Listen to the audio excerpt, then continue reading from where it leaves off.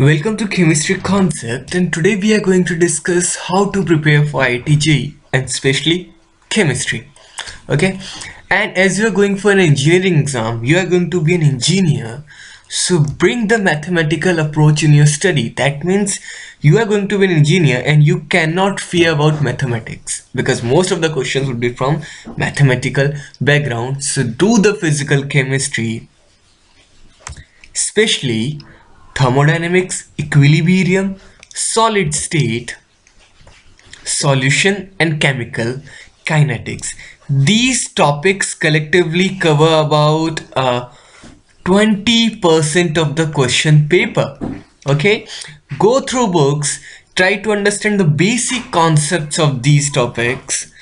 Once you are clear with the basic concepts, try to solve the previous year questions. Okay, again keep in your mind thermodynamics, equilibrium, solid state, solution, and chemical kinetics. And the main thing is prepare all these together. That means don't do like this, that you are doing thermochemistry, thermodynamics, then you are moving to organic chemistry. Don't do like this. Just finish one portion together. And in physical chemistry especially, these five topics are the most important ones. Again, you are going to be an engineer, but not without inorganic chemistry. I've seen many students who are perfect in physical and organic, but still they don't get any rank because they don't do inorganic chemistry. Inorganic chemistry questions are very easy to answer. They're direct based on the fact, and if you know the fact, you can do it within fraction of seconds. Like example, if I ask you among ammonia,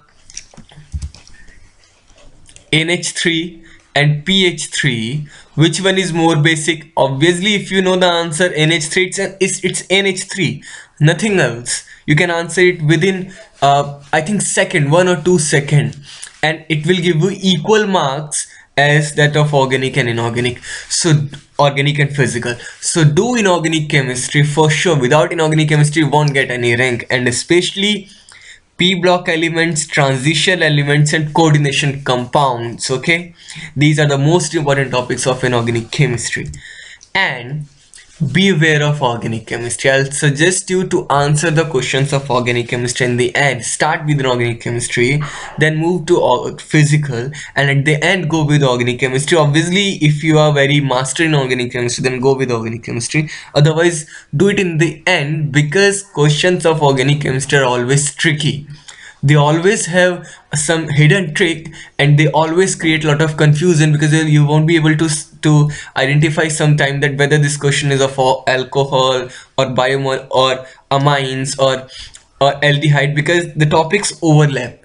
Okay, so it will create confusion, it will consume time, and it will give you only that much marks, which would be equal marks as that of inorganic or physical. Okay, so do it in the end and be aware of organic chemistry and prepare especially alcohols, aldehyde, ketones, carboxylic acids, amines, biomolecules. Okay, apart from these, polymers, chemistry in everyday life, and there was a chapter in 11th NCERT, that is general organic chemistry, inductive effect, and all. Do these accurately, correctly, perfectly. Practice with the mock test questions or the past year questions. Take help of your teachers, and in case you find any difficulty, just post that to the forum of chemistry concept. We are here to help you.